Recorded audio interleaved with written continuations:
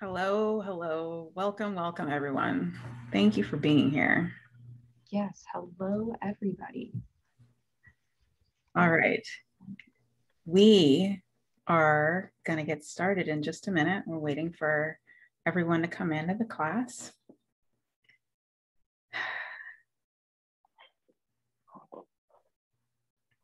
All right.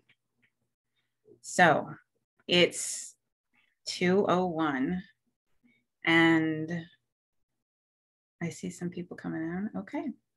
So I'm going to go ahead and get started. Welcome everyone to Drawing for Animators and Illustrators. My name is Larissa Marantz and I will be your instructor. And I also want to introduce my lovely teacher assistant, Eden Barber. Eden, say hello. Hello, everybody. Some of you I recognize and some of you are new, and that's really exciting. Welcome. These are always really fun classes and you're going to learn a lot. I always learn a lot, no matter how many times I sit and kind of moderate the classes. Yeah, I think, yeah, it's going to be fun. So thanks for being here. For those of you who have registered for the class, thank you so much for being a registered student. And for those of my scholarship students, thank you for being here. And thank you to the registered students for helping make this possible for our scholarship students, because it was because of you and because of our many donors and sponsors that helped to support us. We are running this class. So I see everyone is in the chat talking about where they're from, and thank you, because I do want to know where you guys are all from.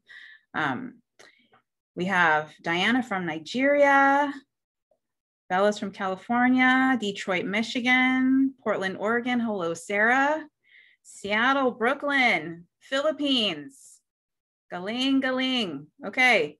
Kumusta? London, England. HTX. Aaliyah, what's HTX? I'm not sure. Brooklyn? Houston, Texas? Houston, Texas? Okay. Maybe. Maybe. CT, Connecticut, Indianapolis, Richmond, Virginia, Toronto, Trinidad.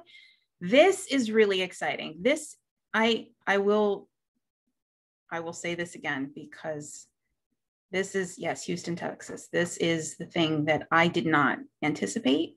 And I mentioned this before in my other classes. If you're new, I will say it again. The amazing thing about this ridiculous global pandemic is that it has given new opportunities for teaching and opened up my eyes to the possibility of teaching people outside of my immediate area. So I've been teaching for, over a decade now. Started teaching at Laguna College of Art. Actually, no, I started teaching with OC Art Studios as an after-school enrichment program. Taught that. Started that actually by teaching art classes to my then 5-year-old in the garage. That kind of spawned into teaching after school classes at my children's elementary school, which then grew to teaching art classes at other elementary schools, which then broadened out to other school districts, where I was then hiring other art instructors to teach alongside me. I was teaching at Laguna College of Art and Design for over a decade, teaching figure drawing classes for the animation department. And this happened because COVID, and extending scholarships happened because of the social unrest that was happening last year during the summer. And people started reaching out to me to support what I was doing and to support Black artists by offering to pay for a full scholarship for one student. And when I realized that all I needed to run a class through Zoom was to make sure that my teaching costs were covered and the costs for all of my other instructors were covered, understanding how to, the costs for putting together the course curriculum, the actual teaching, the time to critique your work, and the time that we spend working with you, all of those costs needed to be covered. And once those costs were covered, because it's in a Zoom platform, which is this virtual space instead of a brick and mortar space, I thought, why not just open it up to the maximum capacity of my Zoom membership, which is 100. So once we were able to meet the qualifications to run the class, the minimum requirements, that's when I realized I can open it to everybody and as many people as I wanted to. And I decided to do that particularly for Black scholars. And then this year we opened it up to AAPI students as well. So for those of you, thank you for being here. I am so happy that you're here. And I hope you look forward to learning in this hopefully very supportive community of artists. We have a Discord community, and if Eden, do you mind dropping the link to the Discord in the chat? And just in case you didn't get it, as you may know, I've been going through some of the most difficult times of my life right around now, but I'm trudging through it. And I just took a little moment right before class to take a breather and, be present for this amazing thing that's happening. So I may have forgotten to do a few things. So Eden's going to help me back, get my back. She's got my back. So she's dropped the link to the Discord server, and you can jump in there and introduce yourself. And in the Discord server is where we've been running that Discord server since last year. And every time we run a new class, we have new students. We also have our sponsors are in there. We have actual animators, illustrators who are labeled as mentors in the Discord server. So there is an opportunity for you to, have access to them in the server. And I thought that was really important thing to have for all of you, especially what I'm trying to do with uplifting and creating this environment where those of you who may not have had access to people like that in the animation and illustration industry, now you do have a way of communicating with those people. Also, really quickly, I do want to note that we've had in the past, we've had Ask Me Anything type of forums, not really more of a chat in the Discord. And so you can kind of go back and look through those AMAs in the Discord channels. And you can see the people that have given their input. We had Sierra Lewis, who is a visual development artist in animation. I think they're actually working as a creative art director now. We had Shar Tuayosa, an illustrator. I also did an AMA in there too. So that information is still there. You can still access that. You can see the questions that were asked and the answers that were responded. So there's a lot of information that you can access there too, as well as accessing each other in the community. So there's that. Now, we're gonna go ahead and get started. I think, but before I begin, I just wanna notice it's, there's a lively thing happening in the chat. I do have my chat window open, but I'm not totally 100% paying attention to it. So Eden, if you see anything that pops up as a question, if you could just let me know, just pop in and let me know if there is a question that needs to be answered. And please, as I mentioned in the email, if you could please keep the chat professional and on topic. The first classes that I would run, there was, talk about Animal Crossing and like all these other things. And, if Animal Crossing pertains to whatever we're talking about at the moment, that's great, but as long as you can kind of keep it on track and it doesn't kind of go off the rails, that would be really appreciated. Okay. So I've got a couple of things to show you first before we actually get into the meat and potatoes of the class. And that is how we're going to communicate with one another. Of course, we have the Discord that you can access, but we also have the way that we will be providing you information in terms of the resources of this class, and then how you're going to be providing your homework to us, okay? And that's going to be through the Google file folder, and I'll go over that right now. Okay, so let me just switch screens. Also, I do have the closed captioning going, so yes, I just want to make sure I have that. All righty.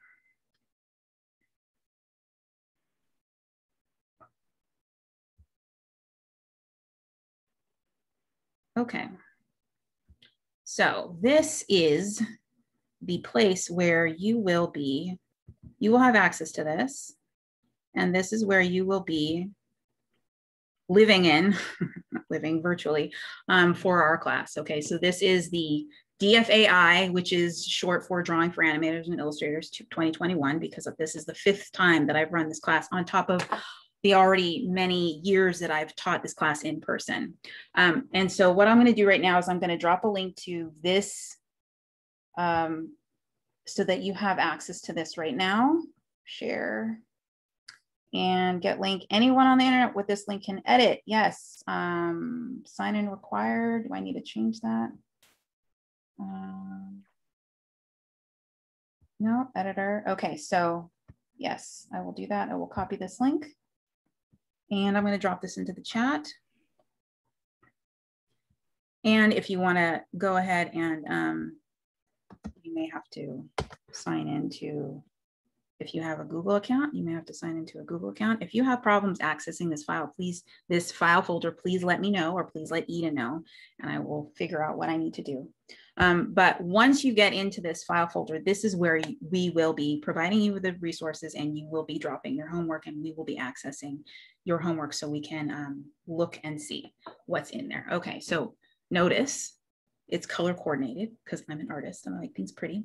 But they're all labeled in terms of your weeks, week 1, week 2, week 3, so on and so forth. Okay, so first of all, I'm gonna go through, in the main folder here is 2 documents. This class links, why did that not open?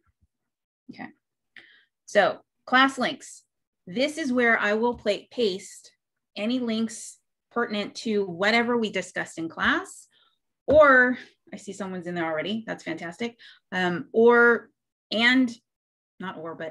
the class recordings here. So they'll be available on Zoom.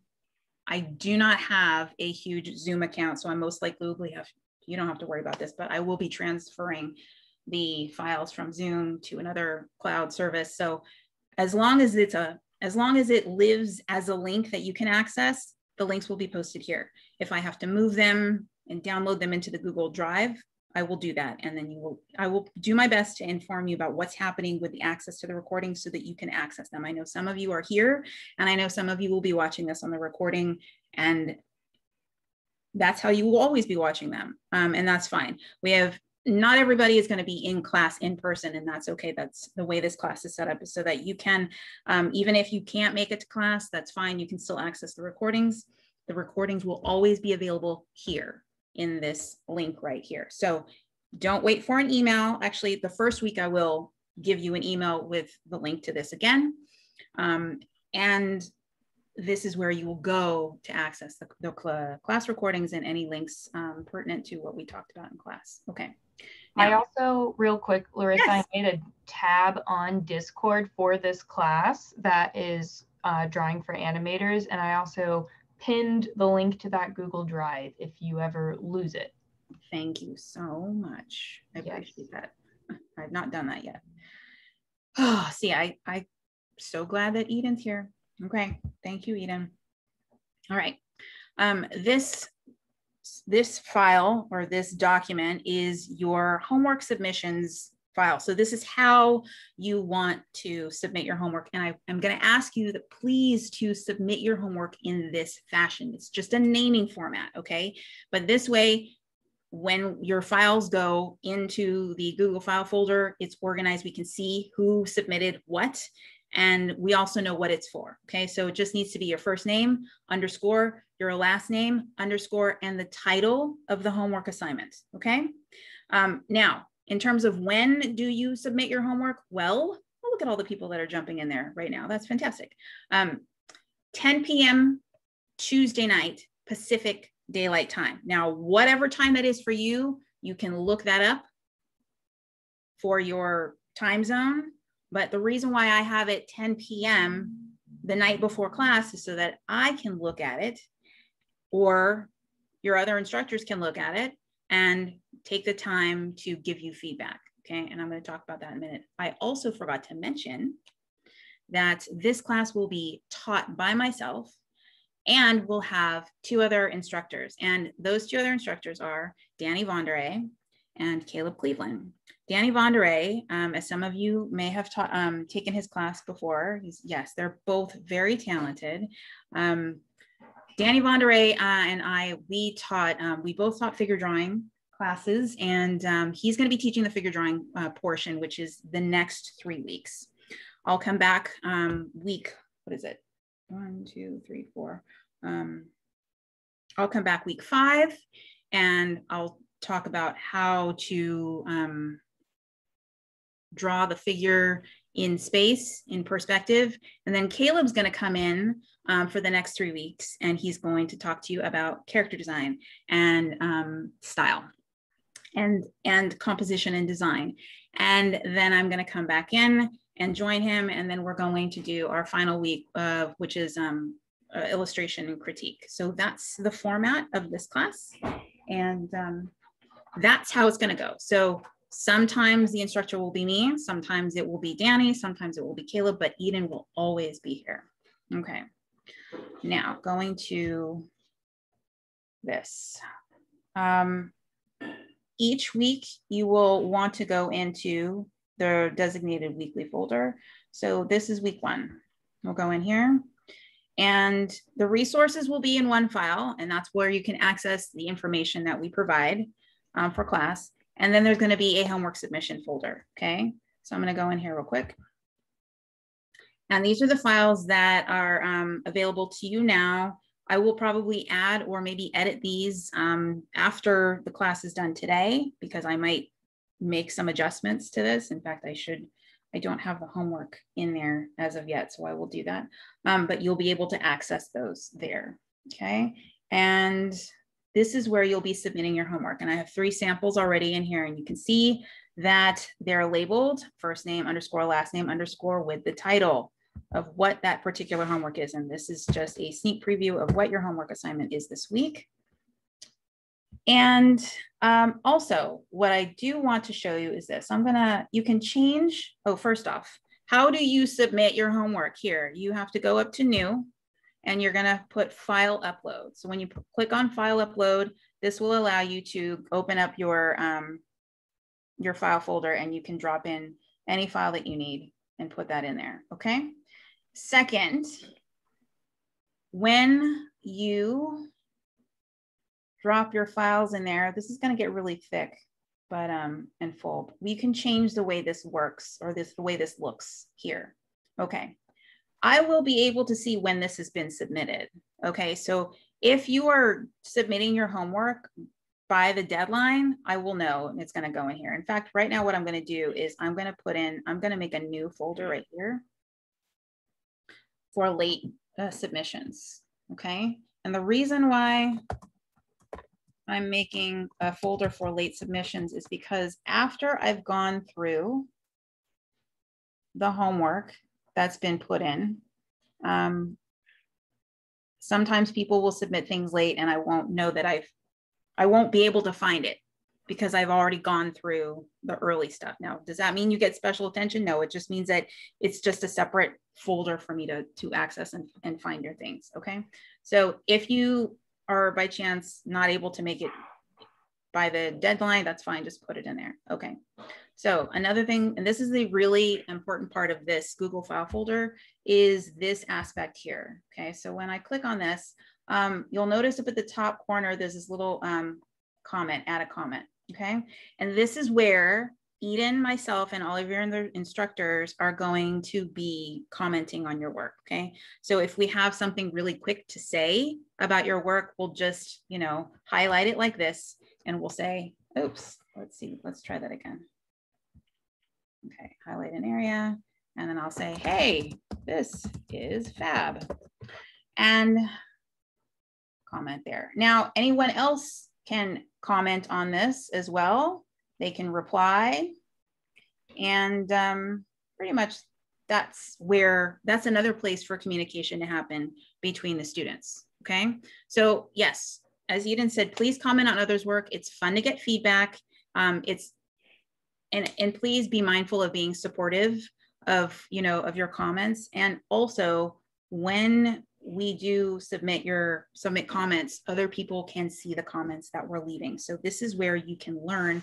This is where we take the virtual classroom and create that into more of that in-person feeling that we're missing in a group critique where you are sitting in a classroom and seeing everyone else's work and learning from what everyone else is doing. So in that sense, that's the way that you'll be able to learn from your fellow classmates. And I hope that you utilize that ability or that option, because that's the community. And that is the really the thing about learning online in a community, as opposed to learning online, just watching videos and not engaging with other students at the same time. So you'll be struggling with things that other artists are struggling with, or you'll be struggling with things that other artists have gotten down. And you'll be able to learn not just from us, but from all these other students who are, you know, maybe a little bit ahead of you in terms of like their abilities and skill sets.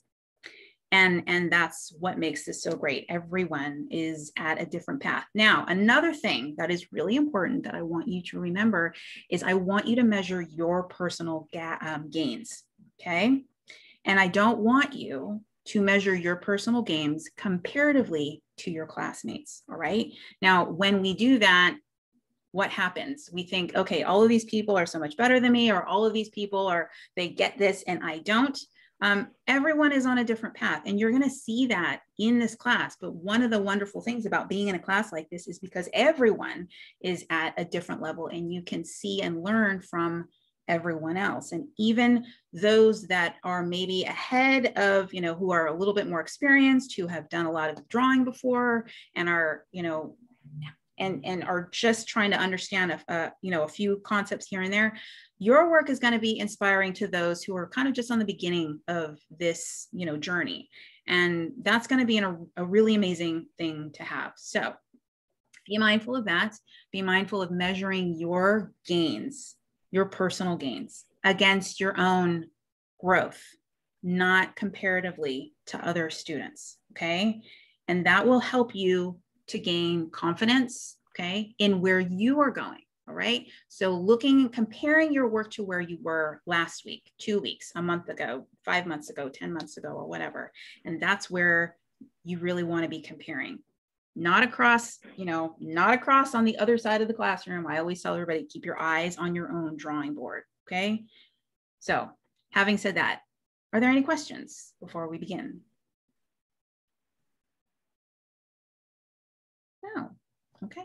I think you're doing it. You're doing a good job. All right, good. I've done this before, so let's go ahead and get started. All right, I'm going to be using Clip Studio. I haven't used Clip Studio in a while. I've been working on my graphic novel, and so this is the program that I'll be using. How many other people are using Clip Studio? Raise your hands. Sarah's like, no, not yet. It's okay. This is, yeah. And also you can raise your virtual hand, because when you raise your virtual hand, that pops you all the way to the front of my gallery of Zoom heads.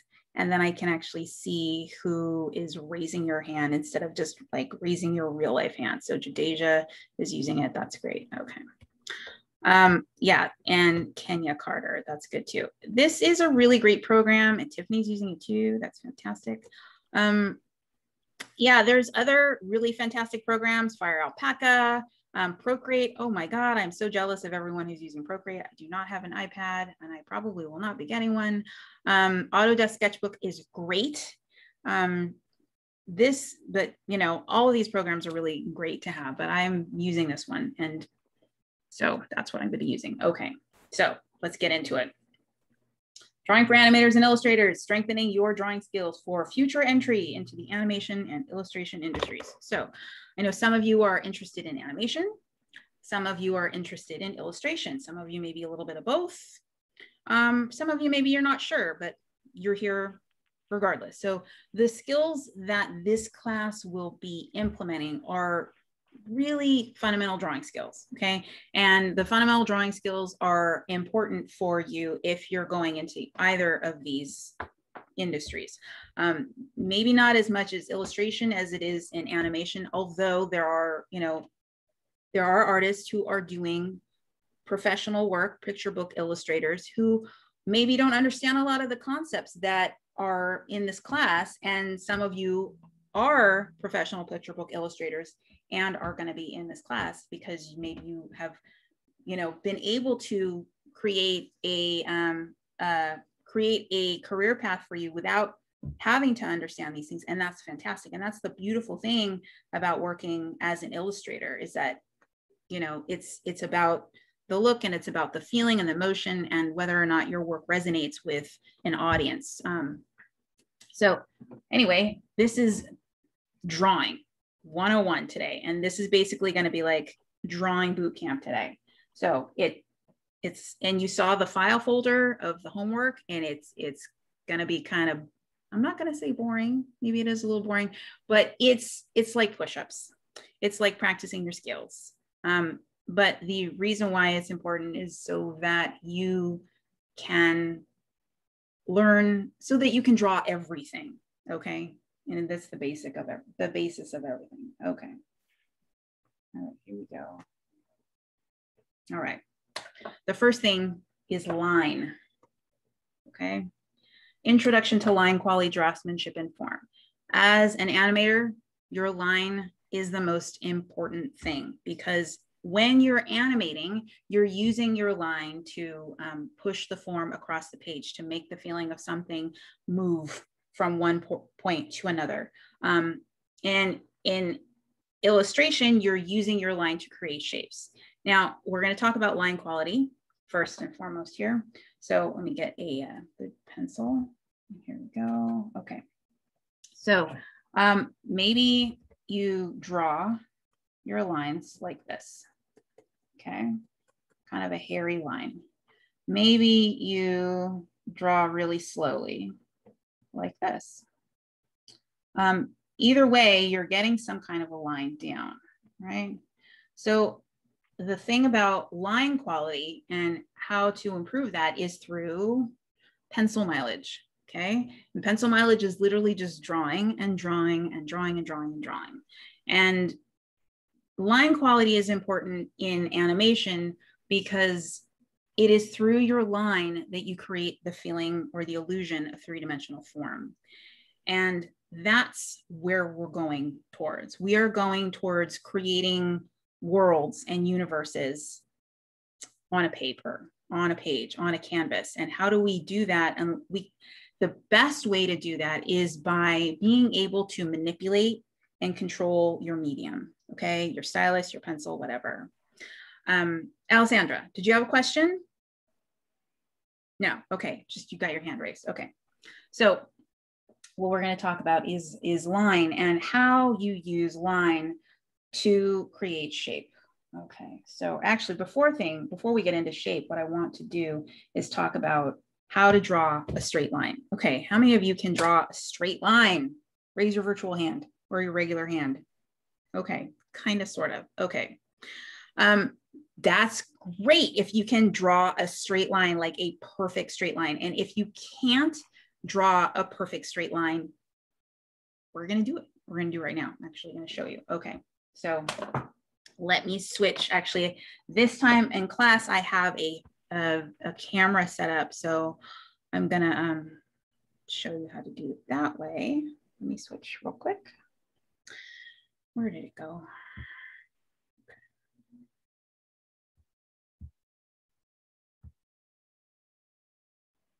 Okay, so here's my black wing pencil and my paper. All right, so when you're drawing a line, you want to make sure that, let me just show you how not to do it.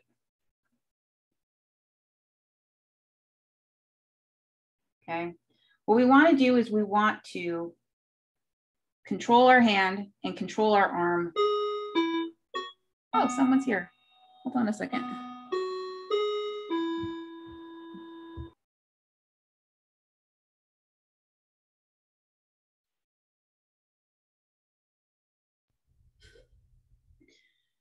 Okay, so what you want to do is we're going to put, and if you want to do this with me, if you have a sketchbook right now, that's great. Or if you're drawing on your Procreate or your tablet or whatever you want to do is this.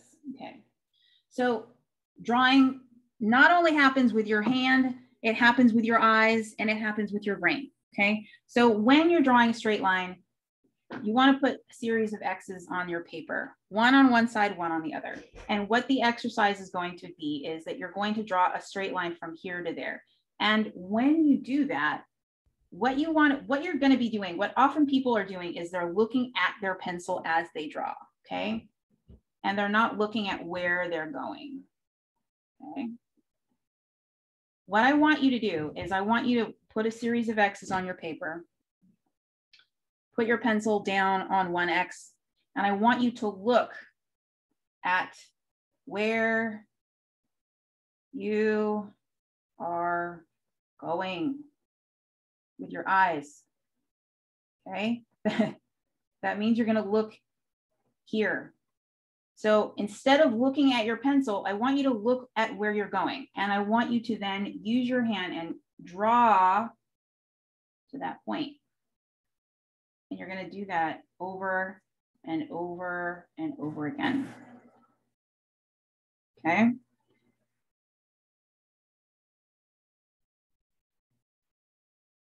Now, you might have a hard time actually connecting.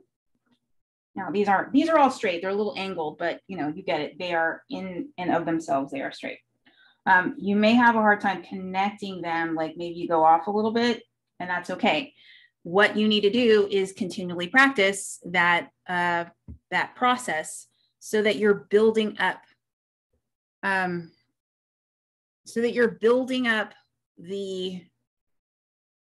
muscle, the muscle memory, okay, of how to do that. Okay. You also want to be able to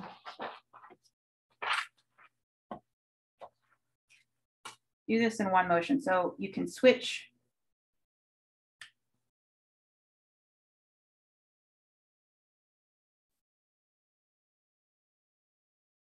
and do them vertically, okay?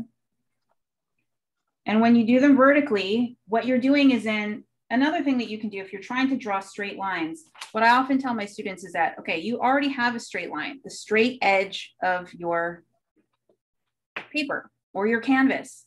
And I'm just gonna start it from over here, okay?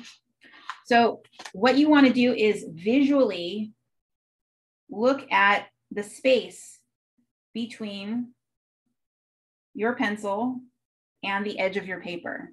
And as you are at the same time drawing from one point to the other and looking at your point. So you're doing two things. You're almost like measuring how far you are away from this edge as you are also looking at this point over here, okay? And you can do that slowly or you can do that quickly. Ooh, okay, well, I missed that. Okay, so like that. Now, there's two things about this. Doing it this way helps you to get into the mindset or the actual skill set of drawing a straight line. Okay. Vertically, horizontally. And there's another exercise as well. And the next one does both, okay?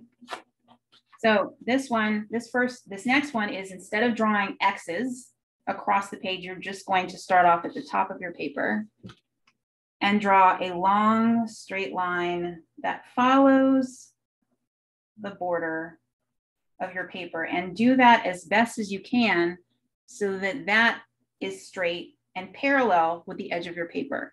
And then the next thing you're going to do is continually draw lines below that. And each line that you draw, you want to make sure that it is parallel, completely parallel with that line. And you want to do that over and over and over again.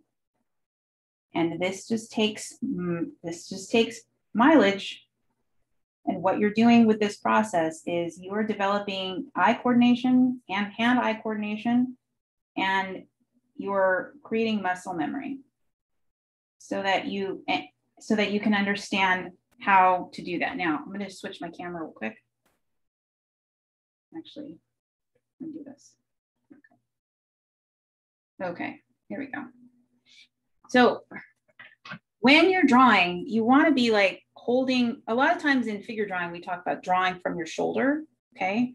And that means that you're not drawing from your hand, okay? You're drawing from your shoulder. So what you can do while you're doing this exercise is, and I always tell this to my children, my kids students, as I say, pretend that you like are taking a freeze ray gun and you're like kind of freezing your whole arm so that it doesn't move, okay? And what or you can do this from your elbow, and you wanna make sure that your whole arm is kind of not locked, but just not moving. So not drawing from your wrist, but drawing from your elbow and making these long lines across like this. Or actually, if you draw without moving your elbow, what's gonna happen is you're gonna have this like radius. Your elbow is gonna become a radius, and you're gonna draw a curve line. And this is actually this is another helpful way of drawing a circle. But what you want to do is you want to make sure that you're kind of pivoting from your shoulder and draw all the way across this way, okay? And that's how you get the long movement of drawing without moving your wrist, okay? So doing that again, practicing long, and this is not a homework assignment that I want to see, but this is something that I think that you should all do, okay? The next thing, once you've done that, is you want to do a series of short lines.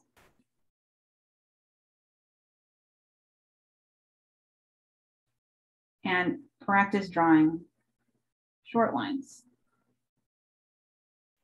And practice trying to get them all exactly the same, as precise as you possibly can, okay? And this is how, as an artist, you become the master of your tool. You want, and by the way, look at my pencil, how it's getting really dull. I need to sharpen it, hold on. We'll talk about why it's important to use a sharpened pencil. Okay.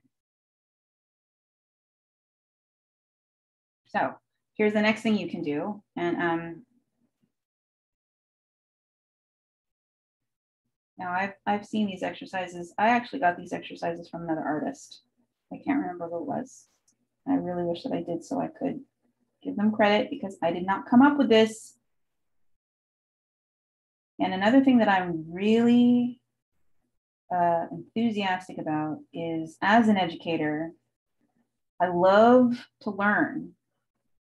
And I love to learn from other artists. But I also love to credit other artists when they come up with something, because I want everyone to know that I did not make this up. I'm just the messenger of a message that has been created. Okay. So don't say, Larissa taught me how this. Larissa showed me how to do this thing that she learned from someone else, whatever. And then you can create this process. Okay. So the idea is to repeat, repeat, repeat, repeat. Do that over and over again. Okay. All right. I think that's it on that. Let's keep going. I'm going to switch, stop sharing. Oh, you know what I did? That's what I should have done, is that's what I did. I did that wrong. Okay. I'll remember to do that next time. I realized what happened with the screen and why that wasn't big enough. Okay. Yeah, we were discussing in the chat, some people were having issues with it, but when you have like the dual screen going up, I spotlighted the one where you were drawing, Larissa. Yeah. Sometimes people might, like for me, I just had to like double click and that screen became larger. But other people, I think you might have to right click, or Spud in the chat had a way that I hadn't done before, but it was the swap video and screen share. Yeah, I think I forgot to stop sharing and then switching over to my camera like that. So next time I will do that. I will stop sharing and then I will draw over here. Okay, I'm going to do that in a minute. So I'm going to switch to here. Okay, I haven't done this before. So, alrighty, so I'll do that. I have to do this and then I have to do this. Okay, now line, that's how you draw a line. Now, what's next?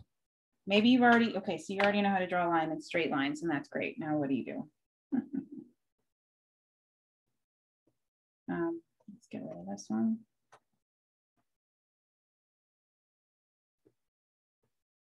Oops. Okay. Oh, is that the right one? No. Okay. Draftsmanship. All right. So that's what I was talking about, the ability to manipulate your medium. Now, the reason why you want to use sharp pencils is because let's say you're drawing and you are drawing with a thick pencil here. What happens with the edge of this form when you're getting into precision is that with this line here, the edge is precise because it's very thin. With this line here, the edge is imprecise because you have this thickness on this form, on this line here. This is now, it's almost not even a line, it's almost a shape because it has a width to it, okay? There's a width over here and a width over here. Now, this kind of sketching is fantastic when you're doing ideation drawings, when you're trying to come up with a character, or you're trying to develop something from an idea. I love drawing with a real thick line because it helps me, or it helps anyone, to kind of create something from nothing, and then you can kind of sculpt your forms this way. And this is great. But when it comes to the exercise that we're going to be doing today, I really want you to make sure that you're using a sharp line, whether you're using pen or a mechanical pencil or whatever, digitally, just make sure that you're using a sharp medium, okay? And that's how you can manipulate your mediums and not let them manipulate you. Another thing that I wanted to talk about in terms of line quality is, let's say you have a line that you need to do, and not digitally, but drawing traditionally, because there are tools that you can use digitally, like the Lazy Nezumi or the line smoothing thing. These are great tools. They're not cheating at all. They're fantastic things that we can use as artists to improve the look of our work. But if you're working traditionally, let's say if you want to, if you're an animator and you want to do cleanup drawings of your work and you're doing that by hand, or if you're just trying to draw a long curvy line, what I usually will do is I will draw that through a series of lines, okay? And this is another thing that requires precision too. And what this does, and you can see how my cursor is retracing what I've already drawn and adding to the direction of that line. And this takes practice, but this is another way of masking your medium. And additionally, what you can do is, and I didn't do this on the pencil exercise, but what you want to be able to do is draw that line. Let's draw that again. Draw on top of that same line exactly where it is, over and over and over again. It's almost like you're, kind of digging this deep path on your paper. But with that ability to retrace your line and doing it in a way where you're retracing your movement over and over again, this will give you really good hand-eye coordination. And this is how you can kind of manipulate your medium and create really clean lines in your work, okay? Any questions on that? Okay. All righty. Next. How do we create shapes? Well, shapes are basically lines connected, okay? And being an artist who is communicating ideas, how do we do that? We do that by the creation of flat shapes and turning them into three-dimensional shapes so that they look like three-dimensional form or believable things that floating in space that we can relate to and have an emotional reaction from and then look at and feel something. There's that whole process. So what we want to do is first talk about how to draw shapes, which is what this whole class is about today, is drawing shapes. and how we can make those flat two-dimensional shapes and turn them into three-dimensional forms. So every shape, everything in the world is based off of some kind of form, and that form is based off of a flat symmetrical shape, if you will: circle, square, triangle, rectangle. Okay, these are your basic symmetrical shapes. Now we also have organic shapes like this, you know, squash and kidney bean and cucumber, and you know, this kind of bizarre looking shape down there.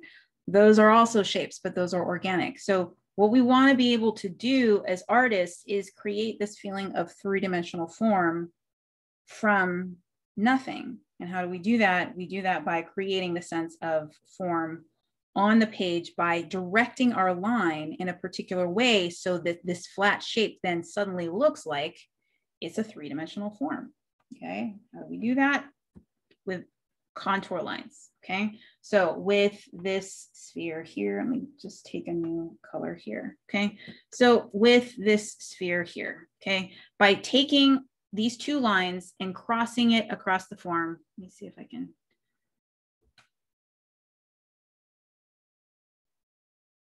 I have my Clip Studio set up to automatically save every 5 minutes, so I don't lose anything.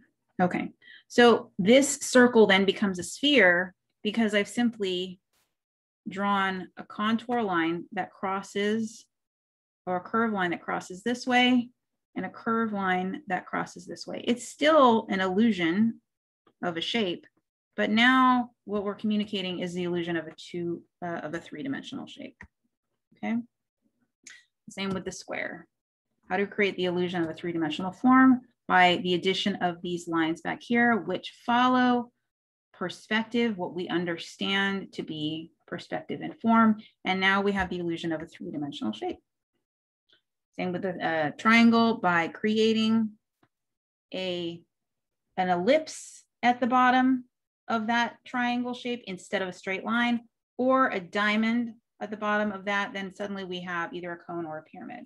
Okay, and that is basically the gist of it. Now, depending on the way that you draw your lines on this shape, it will give you the information as to whether or not it is flat, like this, or if it's three-dimensional. These lines right here crossing the form from top to bottom, this makes it look flat, but it also could be a flat form that has depth this way, okay, with a thickness. And that could be that we're looking at it from the top down, okay?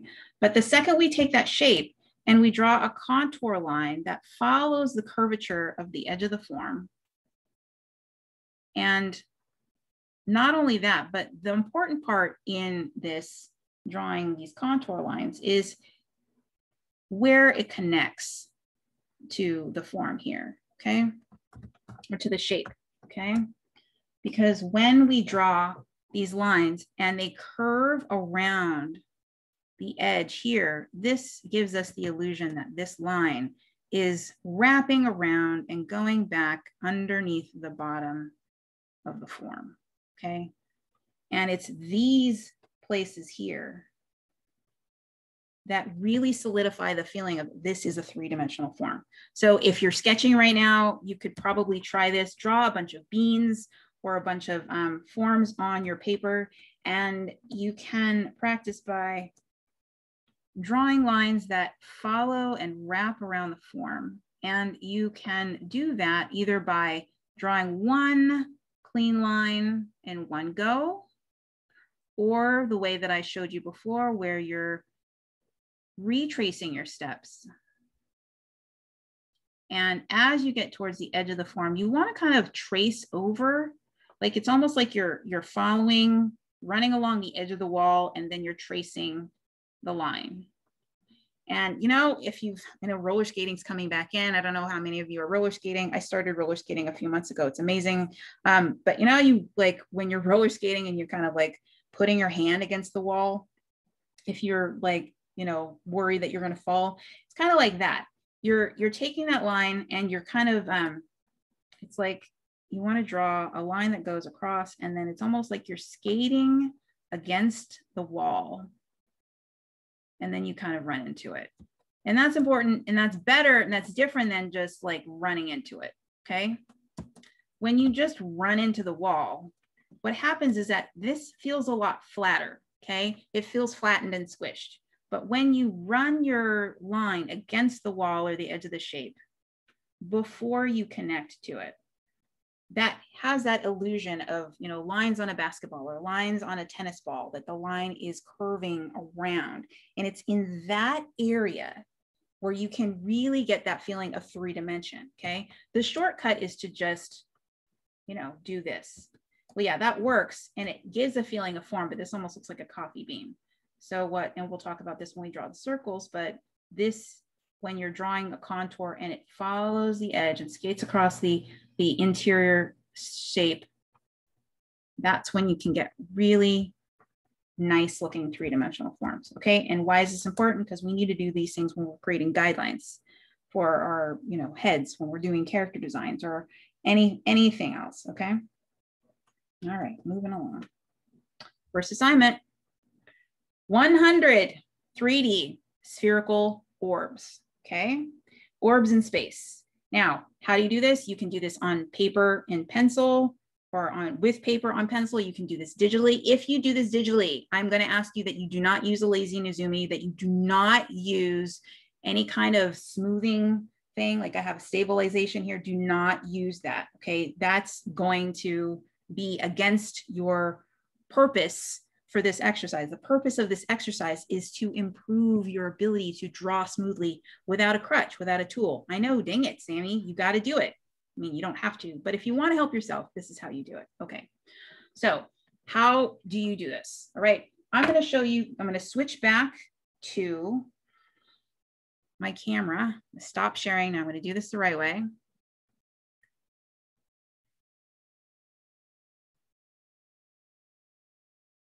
Okay.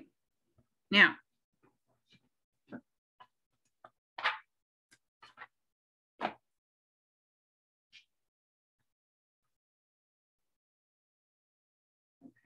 here we go. All righty. So you move this out of the way. All right. So just like you drew before with your shoulder, okay? When you're drawing a circle, you want to freeze gun, freeze ray your hand, right? So your hand is completely not moving, okay? Not like this. You're not going to be drawing with your wrist. You're going to be drawing with your whole arm, okay? And that means you're going to be rotating from your shoulder, right? See how my whole arm is moving, okay? My whole arm is moving, all to move this pencil, right? And when you draw from your shoulder, you're going to have better control of your line, all right?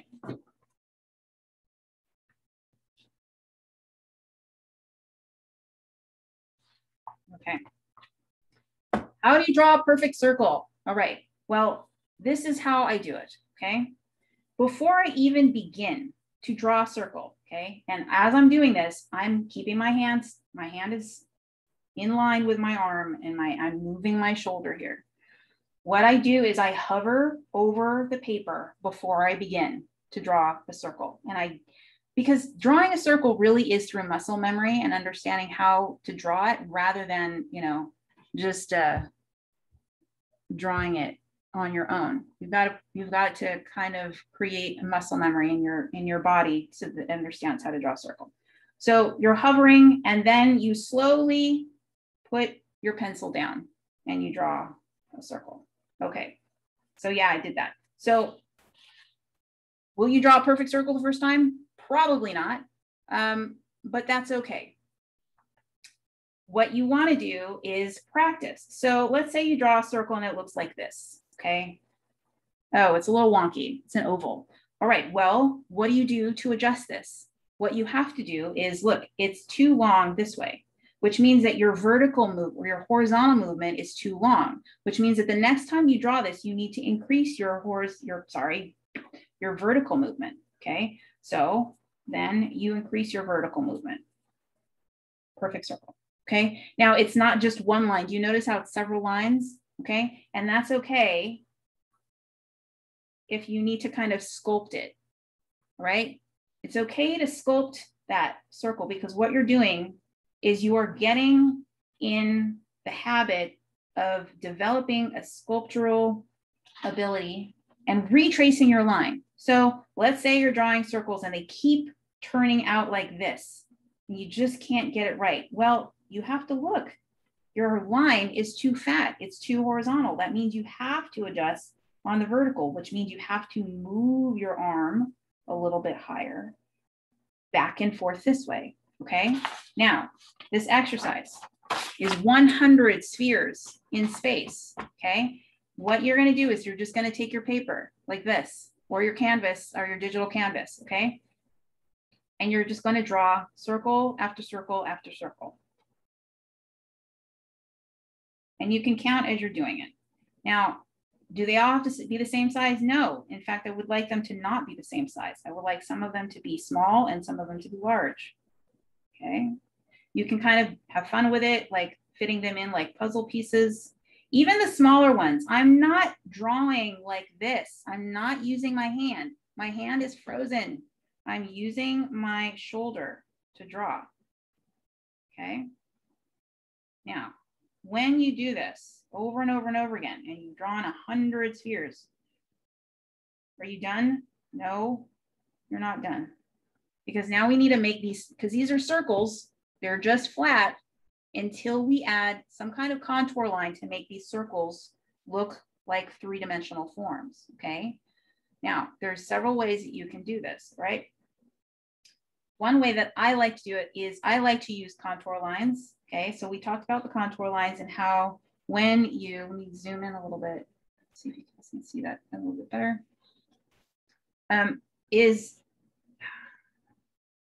okay.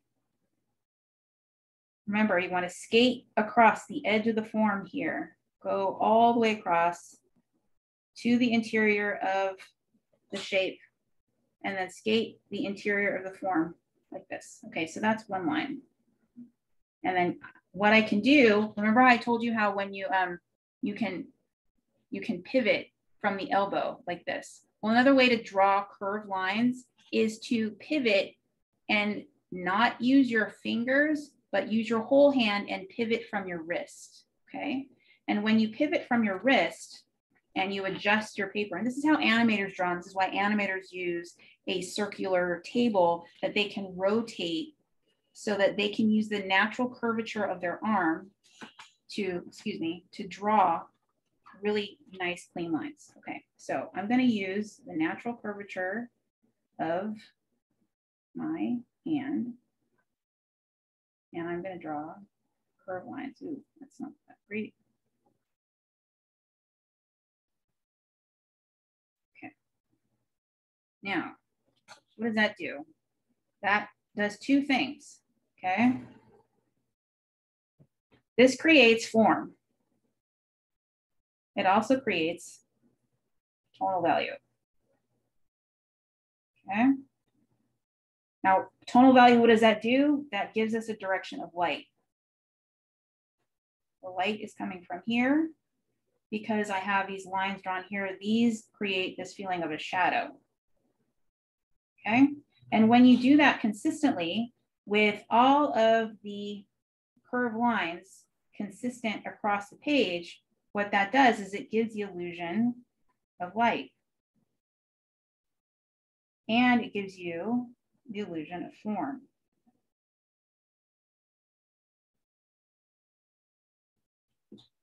Okay. Doing that, and what I can do is I can rotate my paper and I can reinforce these pencils, these lines.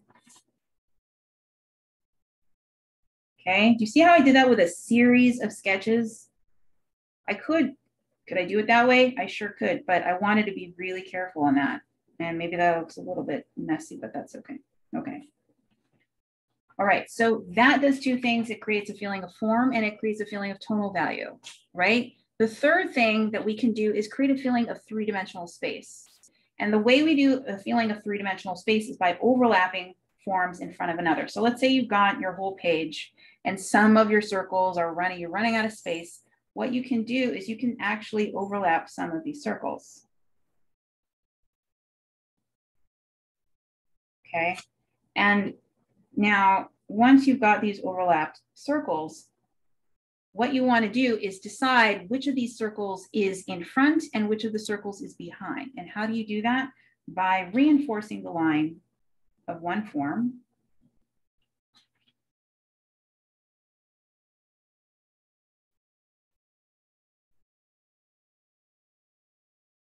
There you go. And then reinforcing the edge and how that connects to a form next to it. Okay, so now what I've suddenly done just by creating these two lines is I've created a feeling of 3 dimension, that this form is in front of this form is behind the other form. Okay, so I'm doing 3 things by overlapping my shapes. I'm creating depth and 3 dimension. That's really what we want to be doing in drawing. We want to be creating this illusion of depth and form. And the easiest way to do that is by practicing this exercise of creating these spheres and being able to manipulate your pencil to create a circle and then to create this feeling of depth and form. Now, that's your first exercise. Okay, I'm going to switch over.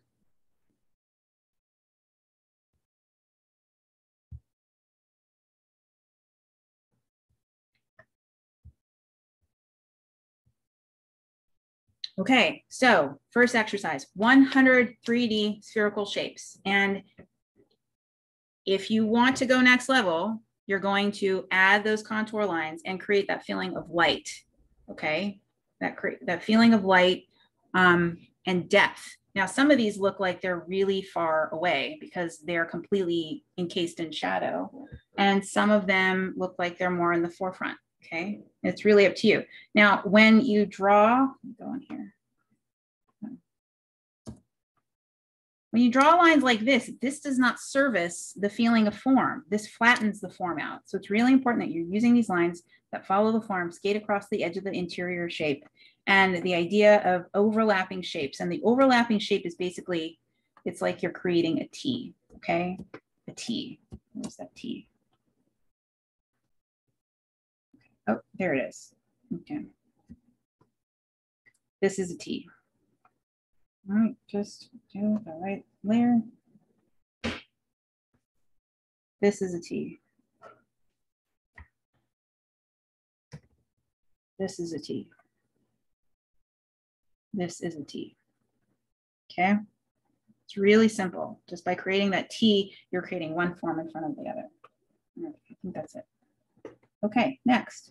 Oh, actually, sorry. I want to go and lighting your orbs. Okay, so if you're going to light your orbs, you want to make sure that you have one consistent lighting source and that all of your contour lines are drawn consistently on, you know, the opposing side of that light. All right. Oh, that's it. Okay, moving on. 1 page of cylinders. That is your next part of the assignment, is 1 page of cylinders. Okay, so and how do you do this? All right, well, a cylinder is basically a square, or I'm sorry, a rectangle with an ellipse on the top and the bottom, right? So we create a 2-dimensional shape like this. We draw ellipses around it, and then suddenly we have a cylinder. Now, depending on where now you can draw, let's talk about this way. Okay, so when do like this, here we go. Drawing an ellipse like this through the form gives us the feeling of 3-dimensional form. But depending on whether or not you draw an ellipse, an entire ellipse on the top of that shape or the bottom of that shape will give us the illusion of whether or not we are looking at the top of the form or if we're looking at the bottom of the form. Does that make sense?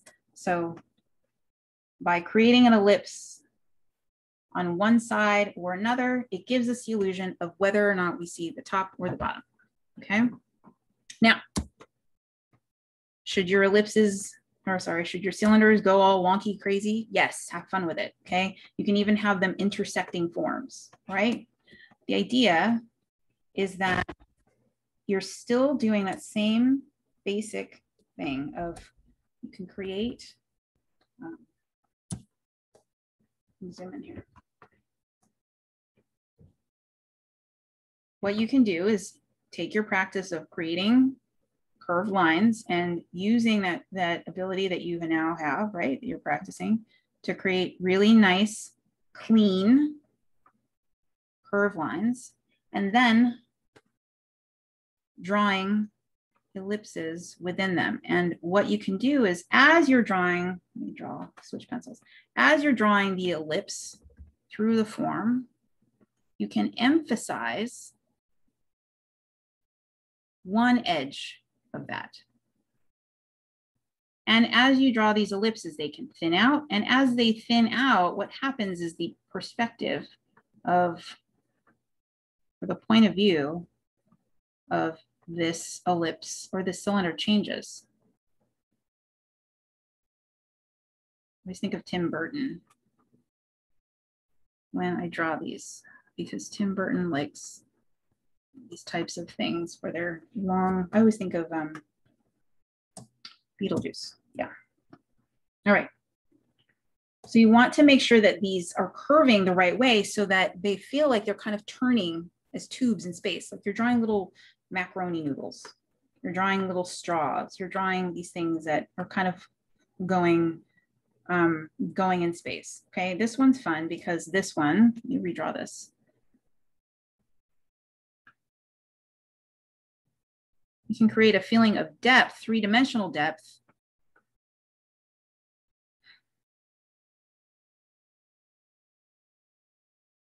by drawing two ellipses and making them kind of like it's going back into space. This. And then by drawing the ellipses going through them like this,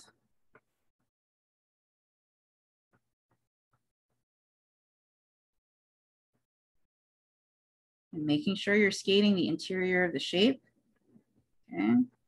Now you've got a real feeling of depth there. Oops.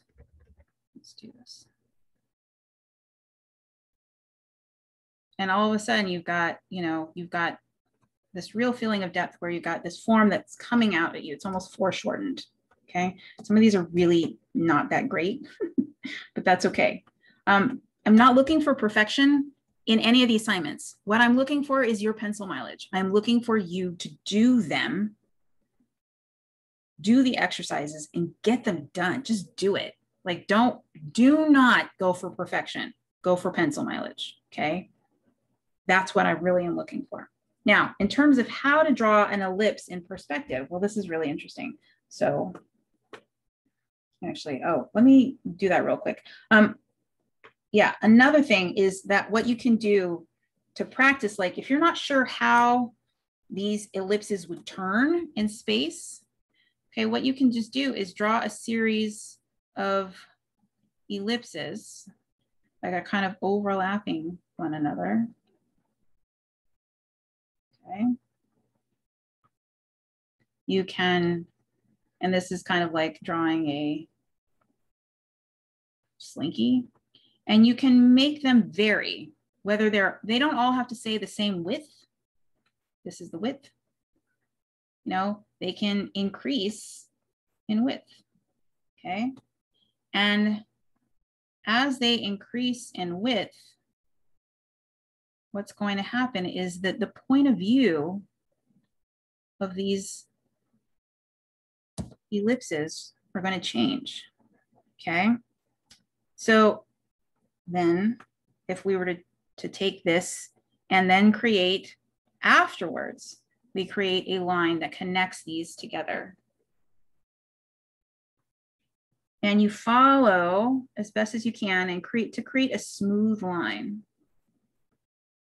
between these forms. Okay. you've got this tube. And I really like doing it this way too. This is really fun because this allows for discovery, okay? This is a good way to doodle when you're talking on the phone or you're in a Zoom meeting that you don't want to be in, or you can do it right now. Hopefully you all want to be in this Zoom meeting. I think that you do. Okay, so once you've done that, then the idea is to then reinforce one edge of these. And remember, you're skating the interior shape. And by doing it this way, you'll see how you suddenly will get a feeling of this depth. Okay. And at some point, I can switch directions.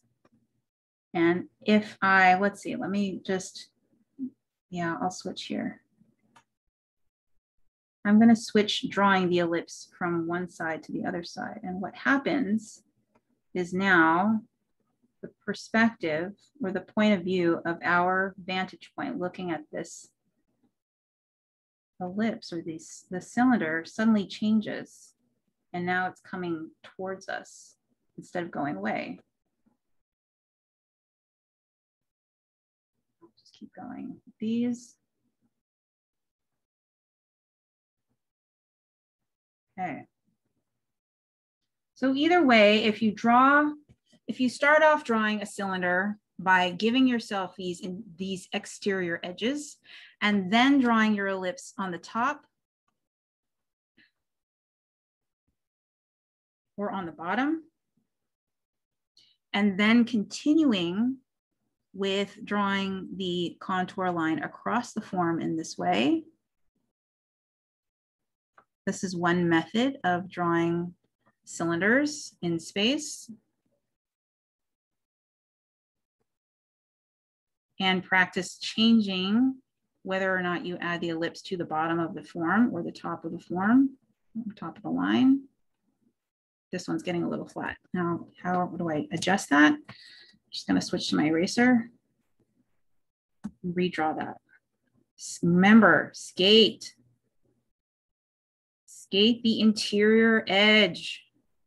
I really want to harp on this because this is something that it's just such a simple concept that if you can get it and add it into your repertoire of skills that you are doing, it is really going to make a huge difference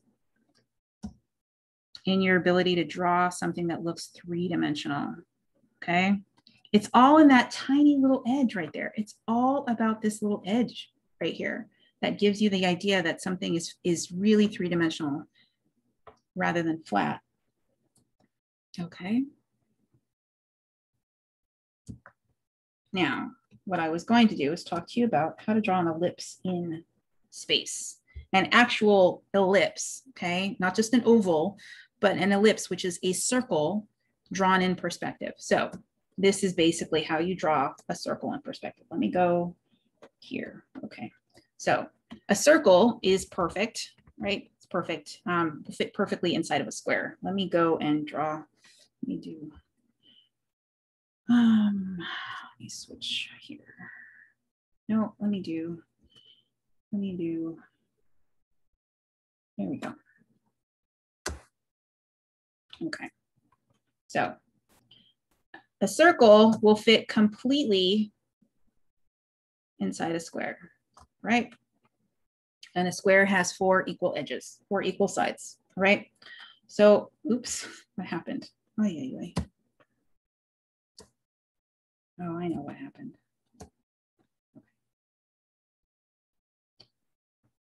All right. I'm on a straight line. All right.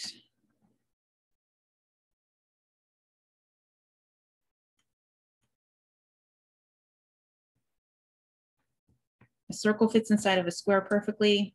One way to draw an ellipse in space is by understanding how the ellipse is drawn just as on a flat surface or, you know, two-dimensionally like this. So what you would do is draw a square, draw diagonals through that square, and then draw, oh, let me do that again.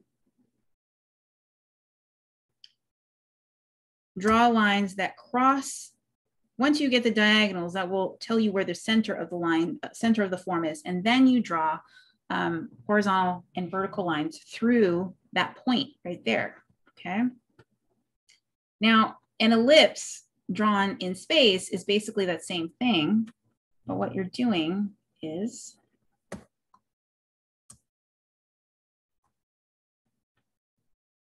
you're drawing an ellipse. An ellipse is basically that circle in space, but at an angle. You're viewing it from a different perspective. Well, if you're looking at a plate from the front, from the top, it's a circle. But if you change the angle of that plate and you're looking at it as you put it on your table, it becomes an ellipse. So what you do then is you create this feeling of this space. Draw this here. Draw it there. That's not quite in the center.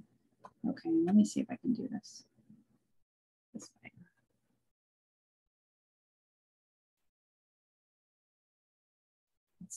That's not quite. Let me try that again. Okay. What? It always takes me a little bit. Okay, there we go. I could probably put that on a different layer, but that's all right. Nope, that's not going to work. Okay. So the idea is that the ellipse is going to fit inside of that square drawn in perspective. And we're going to get to drawing squares in just a minute. But first, the ellipse is this circle that fits inside of the space. So how does that work? Okay.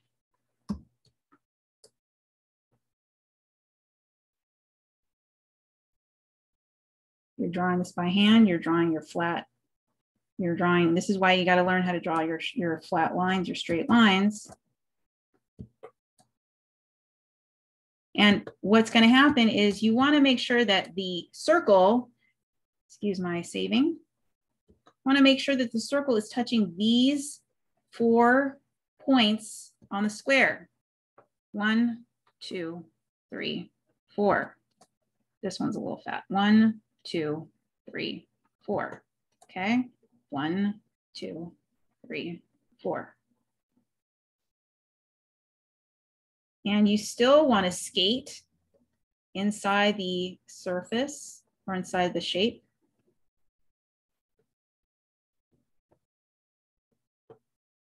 And you want to kind of wrap that around.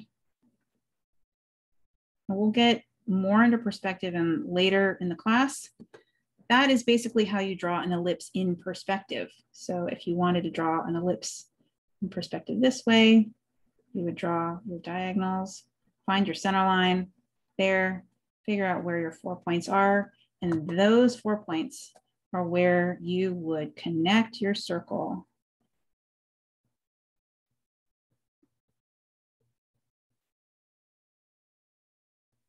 Okay, now the difference is that I want you to notice, well, I don't know if you'll be able to notice this or not.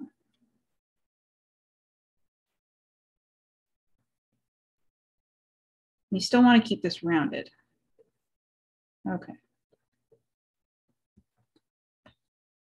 Now this is how we draw a cylinder in perspective. And now if this one were lower, we'll get into the boxes later.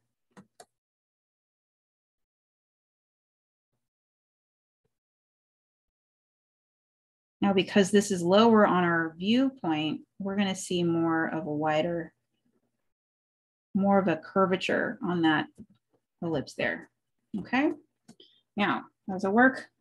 Oh, like this. Okay. So drawing a cylinder in perspective, we'll get into boxes in a minute, but if you were to draw really quickly just a box like this,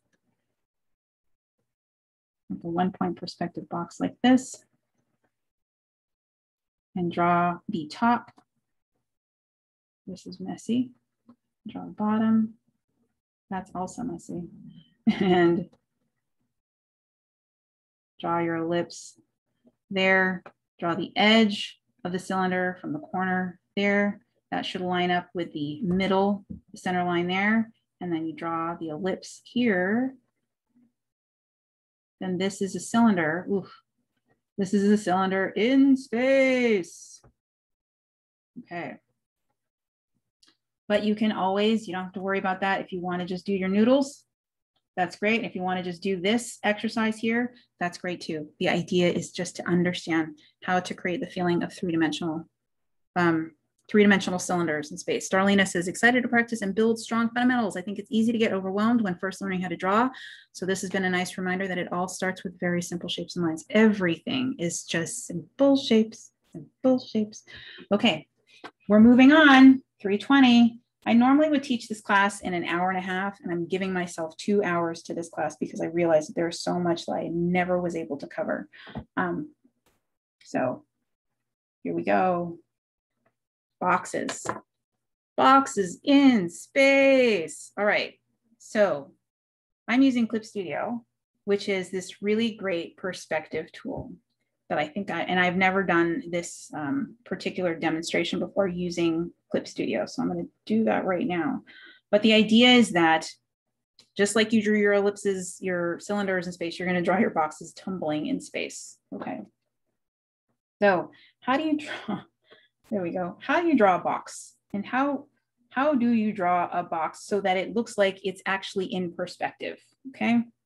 So you may have learned this basic way of like drawing a box. Here, let me go. Okay. This is how I learned how to draw a box when I was a kid. You draw a diamond. And you make lines from that diamond down. And then you actually, is that this isn't the way I learned how to do it. No, this is the way I learned how to do it. I'm so sorry. I forgot. It was this way. Yep, here it is. You draw a square and then you draw another square. Draw this. All right, you draw two squares that overlap. And then you connect the corners of those squares and bada bing, bada boom, you have a box, right? 30 minutes of bonus content. There you go. Okay. But that is just a box, but not in perspective from a vantage point. Okay. This is three-dimensional. It's giving the illusion that it's a three-dimensional form on a two-dimensional surface, but it's not giving us necessarily a vantage point of where this is in space. Okay. So that's going to rely on us understanding a little bit more about vantage points and vanishing points, actually. And this is how we do it. Okay. So let's see here. This is the new bonus content of my, and this is the untraveled path that I'm going to go to right now. I haven't done yet. Okay, so I'm going to look for my perspective rulers here. I'm going to go to view, ruler, and nope, that's not it, Larissa. Okay, I should have done this before. Here we go, perspective ruler. Okay. Okay, oops. Let's do it like this. All right. I'm going to put a vantage point over here. And I'm going to put a vantage point over here. Okay. Oops. All right, let's try to draw now. Let's see what happens. Okay. All right, there we go. This over here is a vanishing point. This over here is also a vanishing point. All righty. What we're going to do is we want to be drawing our squares so that they have that the top, so that these lines are going to one vanishing point.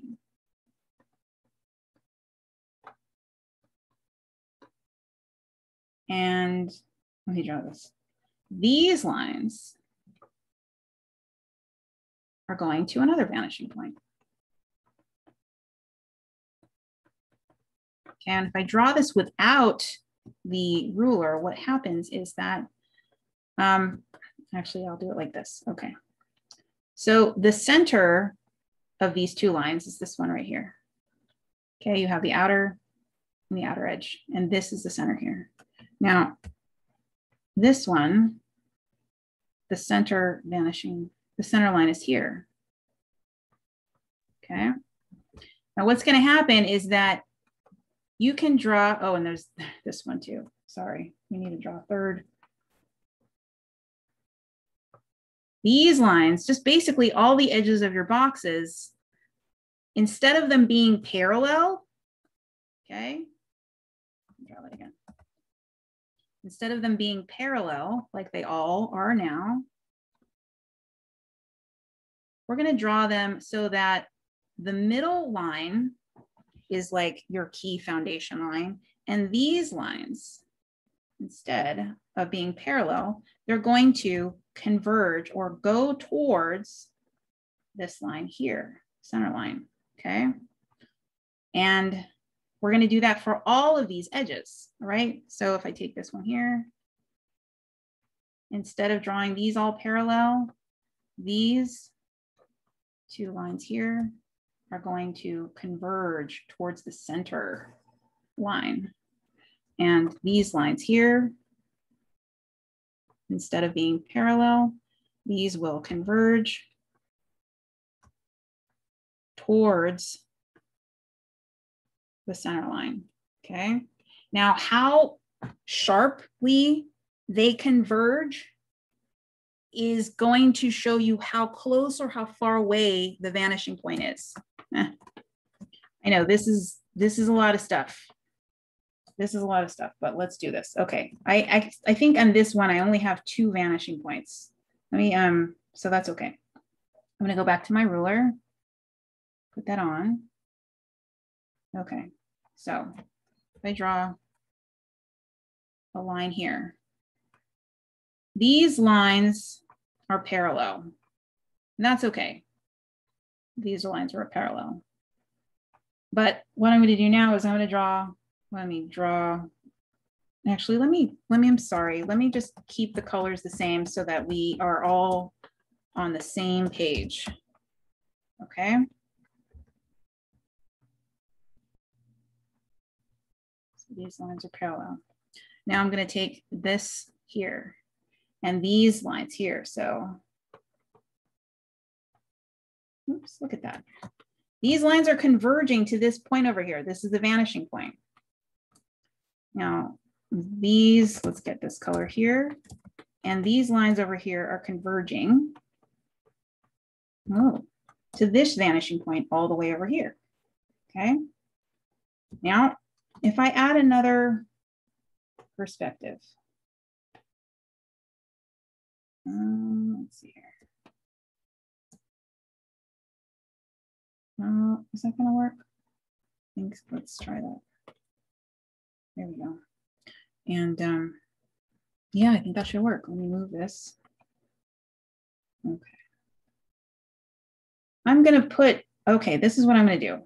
I'm gonna move these vanishing points, okay? I'm gonna move them really, really close. This is a third vanishing point. See, I have 3. I have 1, oops. I have 1 vanishing point. I'm gonna move this a little bit closer. Let me move this out. I'm gonna move all these vanishing points so that they're super, super close.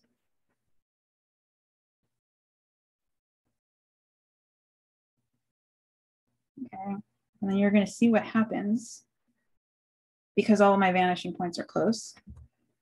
All right, let's do another. Oop.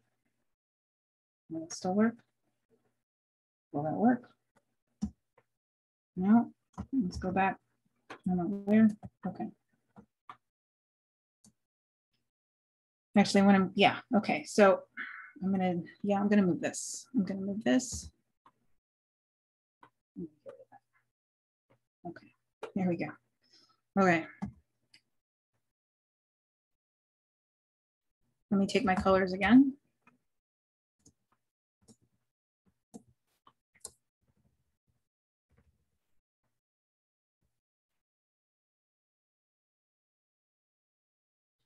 These three lines are converging to this vanishing point here. These three lines here, I'm going to converge to this vanishing point over there.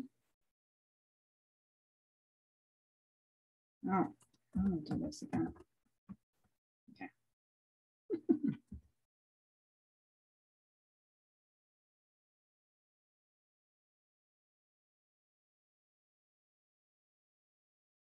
There we go.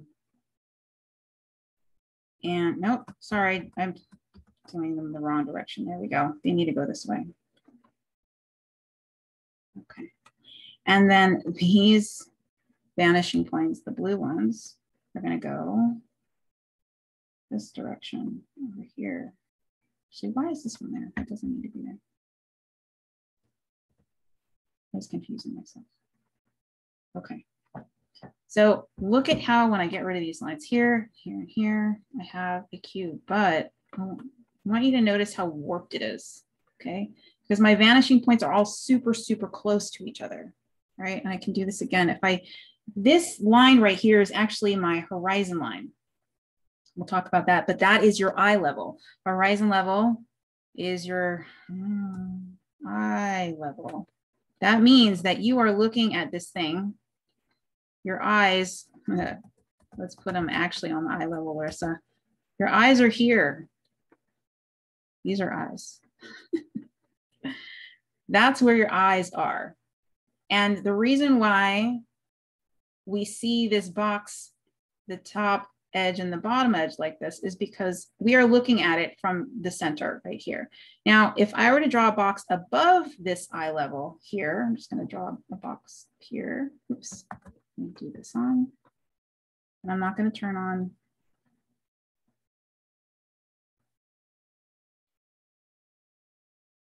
What's happening now is we can see the bottom of that box because we are underneath it. Our eyes are below it. And if I draw a box down here,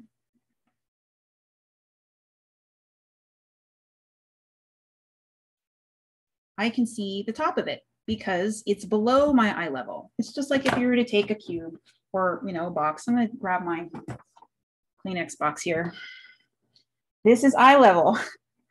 This is where you're seeing the box at eye level. But the second you put it above your eye level, you can see below it. And the second you put it below your eye level, you can see above it. That simple.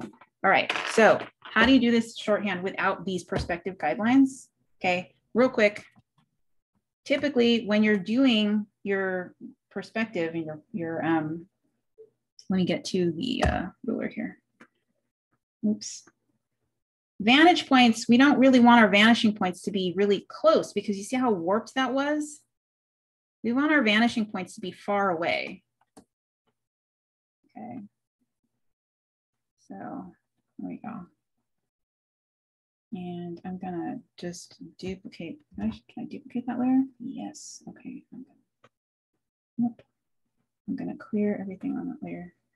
Turn that layer off. Okay. All right, here we go.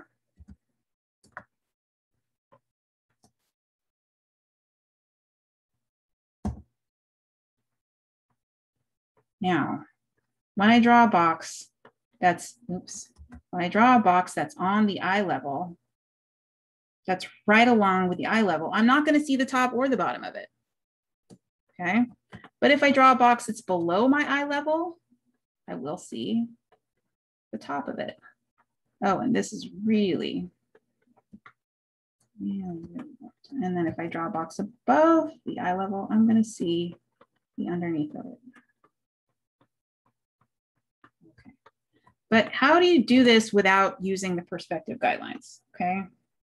This is kind of a shortcut, and I hope that it's not too confusing. Let me go there. Okay. There we go. Basically, what I usually will do is I will do a Y.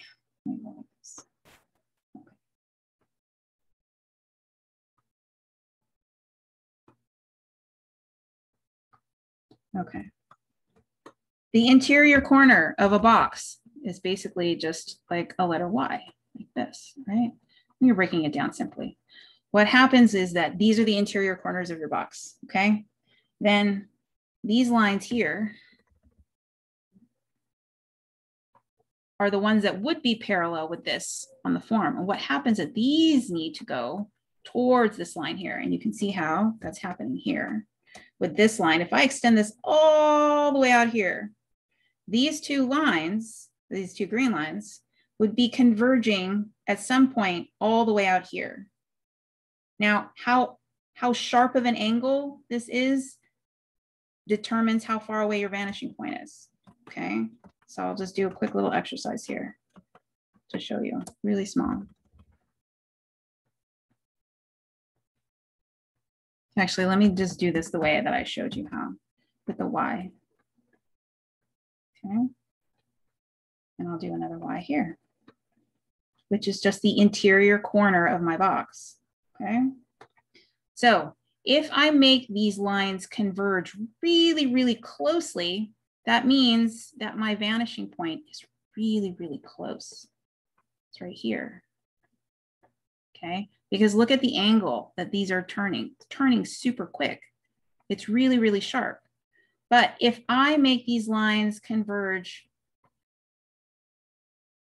where they're not, let me do that again, where they always have to go to the center line, okay? Where they're converging towards this line, but not as great of an angle. See how sharp that angle is and how that's not as sharp, okay? Then that means that these are converging a little bit further away.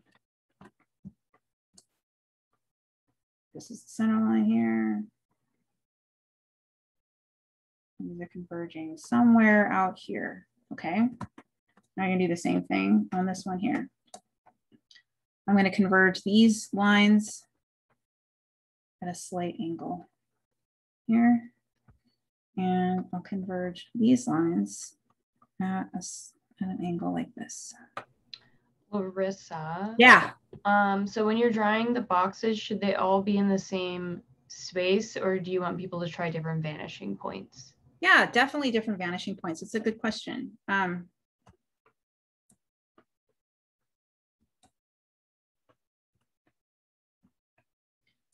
want them to be kind of tumbling, okay? So each box will have its own vanishing point. Each box will have its own vanishing point because it will be in a different place in space, all right? Here's the trick though.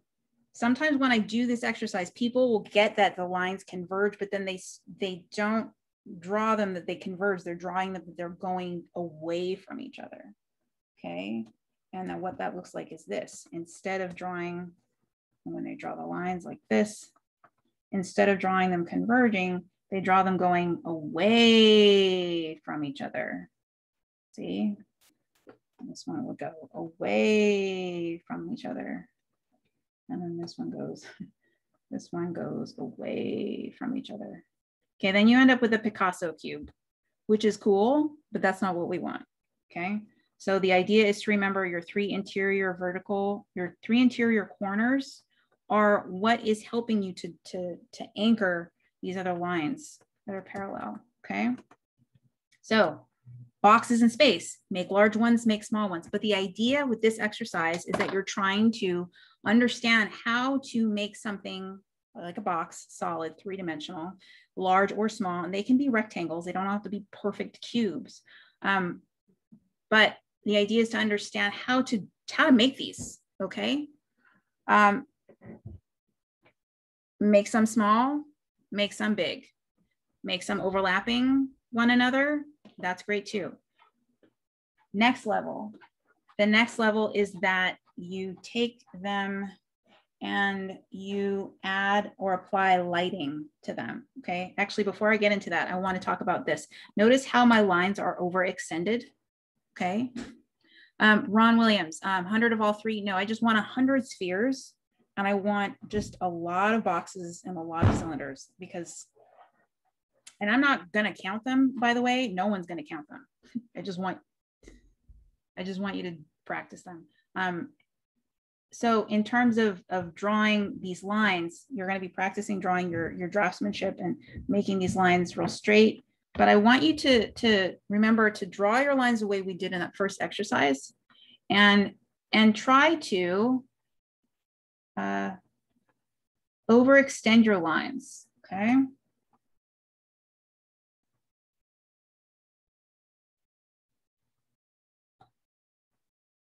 And when you overextend them, you want to try and make sure that they're meeting at like this point here where they actually, where they actually will overlap in the corners, okay? And if you need to go back and erase these, edges, that's fine. You don't have to, or you can kind of reinforce them. Oops. You can just reinforce them by redrawing them if you want. Okay. Now, bonus. Let's say, oh, I already know how to draw boxes, Larissa. I don't even know why I'm here. You're wasting my time. Okay. The next thing you're going to do is you're going to go the next level, and you're going to think of how they would be lit. Where is it? Where is it here? Is this it? Is this it? Is that it? I don't think that's it. Oh, wait, no, it's up here. Nope. Nope. That's not it either. Okay, let's make a new one. Okay. So then you're going to think about how you have a light source. Okay. And you're going to use lines like this, straight lines like this, to create value. And you want to make sure that all of your lines are following in the same direction, following the form of the surface plane, okay? And you're gonna light them or draw your lines consistently on one side, the side opposing the light source, okay? Bonus, if you have, let's see here, let me draw this one over here. I'm going to take this one here, and I'm going to just overlap it. Here. Can people use like cross hatching or waves or stippling if they have a preference? Sure. Actually, let me do this again. Stippling will take forever. Please don't use stippling. But, if you want to, and you want to take the time to do that, go ahead. But in the interest of time, I would say you could just use, there you go. I'm going to make this. Okay. So, if it takes you a little bit of time to kind of craft that box, that's okay. All right. Bonus. Cast shadows. And I'm not going to get into like what technically that shadow would be like, because then we get into like a little bit more perspective, but that could be fun. That could be fun to do. Okay. Now, boxes in space. There's a bonus. There's an additional assignment if you so choose to do it, but this is what is going to be connecting this assignment to everything else, to your next week of figure drawing, okay? So I want you to do boxes in space, and the next thing is, we have a last, no, oh, there it is, the page of cubes, bonus lighting and shading, okay. Yeah, I'll get rid of that one. Okay. Combined forms. Okay. Yep. Okay. So combined forms means you're going to take a sphere and a cube. You're going to combine them. Or you're going to take a sphere and a sphere, and you're going to combine them. Or you're going to take a cylinder and a sphere, and you're going to combine them. Okay. Now, how? Why? The torso of the human figure, the rib cage and the hips, that's an egg or a sphere, an egg shape and a box shape, or it's a cylinder shape and a sphere shape, but it's two different three-dimensional forms that are combined in the center with the midsection, the stomach, the waist, okay? And so understanding first how to draw these three-dimensional forms is important for the next lesson, which is figure drawing, because Danny's gonna be going over proportion and a simplified armature so that you understand how to draw a realistic human figure with believable anatomical proportions. Once you understand that, you're going to be taking these three-dimensional forms and you're going to be placing them on top of that armature as a simplified construction so that you can create a three-dimensional human figure, which then will translate to a three-dimensional character design, okay? Which you will be doing a few weeks into the session, okay? Combine forms. So the idea is, let's go a little over here. You can take a circle and another circle, okay? And we can combine them. And how do we combine them? Well, this is how I learned it from Glenn Vilppu, who teaches figure drawings. And he kind of does it like this. You take these two forms and you pretend that you cover them up with like stockings or hosiery or pantyhose or whatever. And you think of how that form is connecting between the two, like wrapping around. It gets a little bit thinner in the center, and then it wraps around the form like this. So we have, you know, two circles or two spheres that are connected like this, okay? Now, what happens, we have this, we're gonna bring this T idea of overlapping in here, okay? Because what we'll do is we'll create a circle, a sphere here. We're going to overlap it with this, two shapes here, okay? And we're going to draw the outline here. And what we'll do is decide that this form here is going to overlap this form here. But we don't want these two separate forms to be two separate forms. We want them to be one. So what I can do is create this feeling of connectedness on one side here. Saving.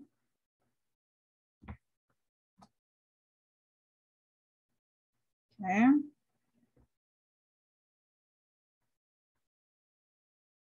And we have one combined form, okay?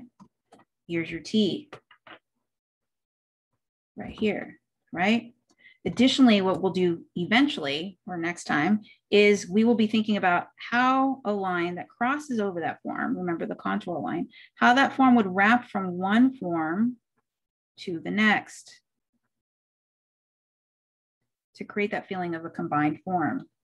And what that would look like from one side or the other side. Let me try a different color. No. Why that would wrap around this way and then come in and then come out this way. Okay. Brianna asked if you can show a sample with two different shapes. Absolutely. Okay, so let's do two shapes. And we'll do a square or a cube and a sphere or a ovoid. Okay, and this is basically the beginning of drawing a figure, okay?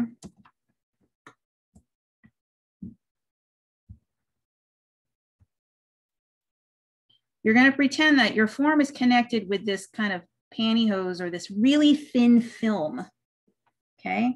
So, and it's tight. It's wrapping around the edge of the form on both edges here. Okay, and where it connects between these two forms in space, it pulls in, okay?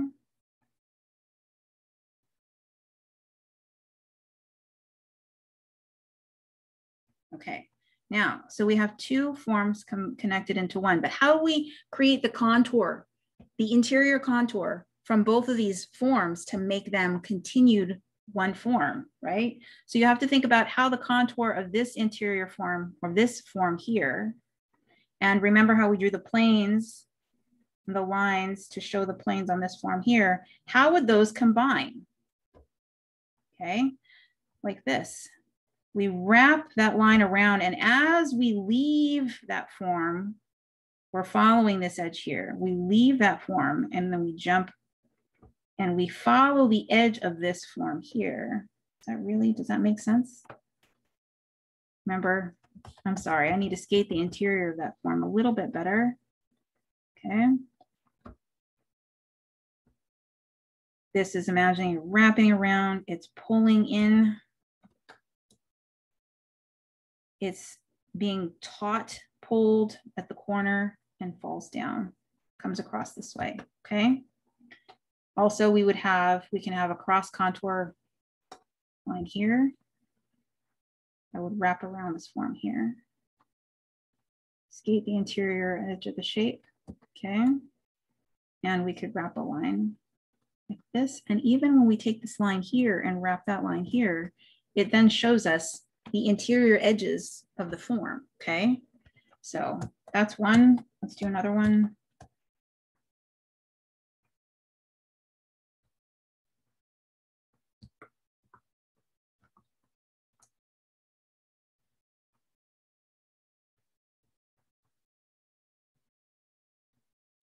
Let me change the angle on this one.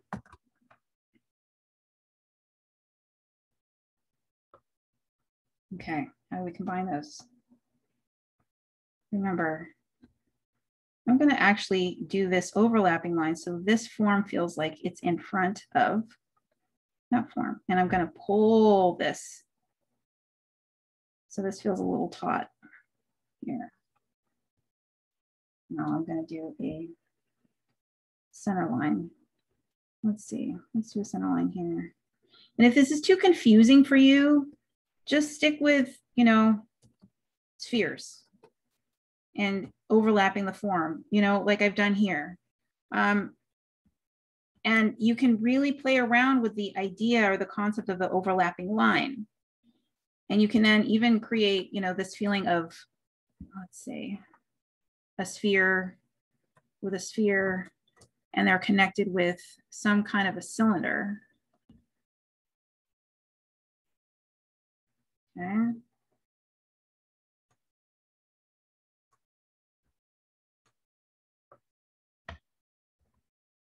How are we doing on time? You doing okay? We are at 3:53. Cool. All righty.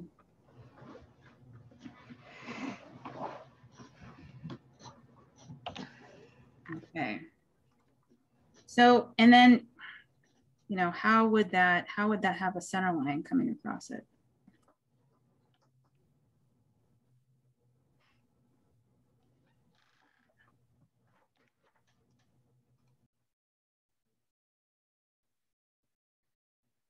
What would that look like?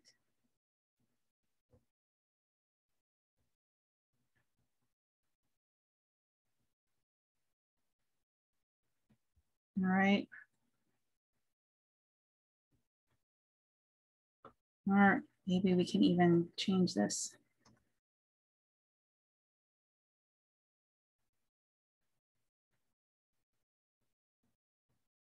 Ooh.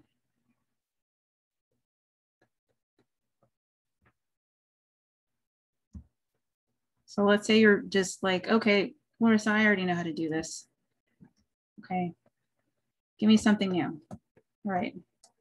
Well, the idea is that the whole basis of today was just so that you're understanding how to create something real from nothing.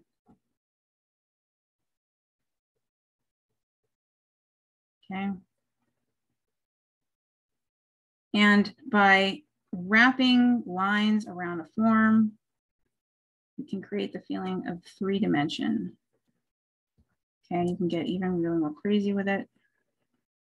You can get inventive with it. You're creating, and this is how you create worlds.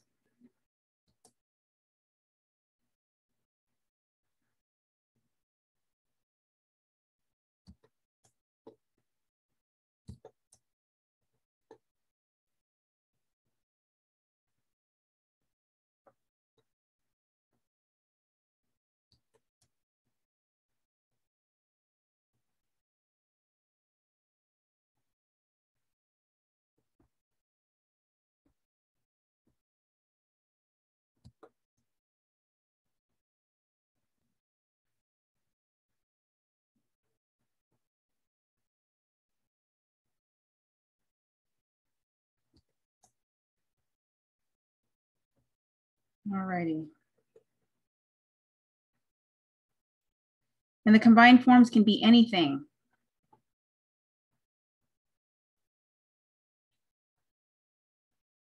Boxes, cylinders, spheres, cones.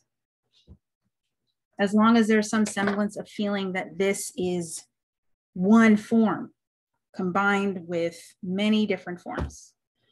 Oh my goodness, you guys, that is it. Okay, last, here's your homework. Oh, wait, why do you need to do this? Why do you need to know this? Because character design. Character designs are made from three-dimensional constructed forms that you'll be combining together. We'll be learning about design and how to design a character ultimately, but once you've designed the shape and the silhouette of that character and you want to make that feel like it's in a three-dimensional believable space, you need to use constructed forms.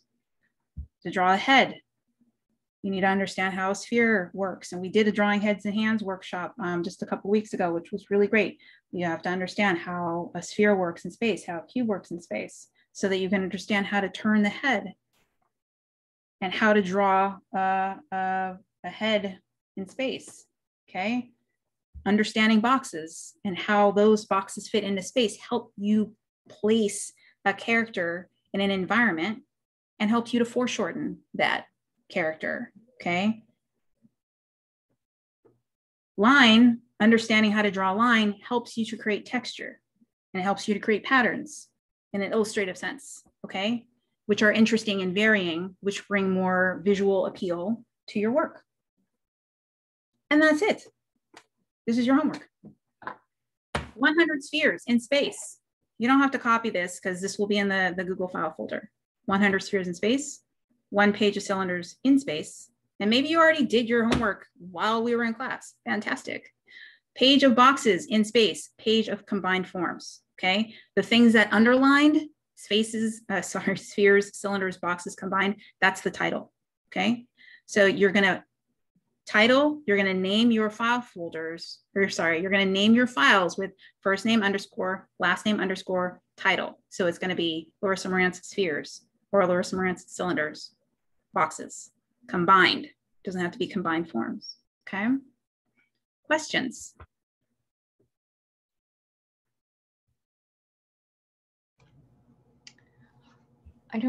We might have some questions slowly going in, but there was a lot of great chat and everybody said that they, you know, weren't bored by the basics. Basically, really great to go over them again because, like, I know once you hear them a lot, you think I already know them, but literally all of us, no matter where we are in our art journey, can always revisit these squares, circles, and noodles. Noodles. Mm-hmm. Noodles. Okay. All right. So just nod your head if you got something out of it today. All right. That's good. I'm looking for that affirmation that I did okay. Great. All right. Well, wonderful. Then we're going to go ahead and end this. If anybody wants to stay after, I'll just keep the Zoom room open for another few minutes if you have a question. Otherwise, make sure your homework is in the Google file folder. I will be emailing you later. I will be emailing out to everyone the links to access the recording of this class, along with the links to the Google file folder. Again, you should have it already, but and any other information you need. Okay.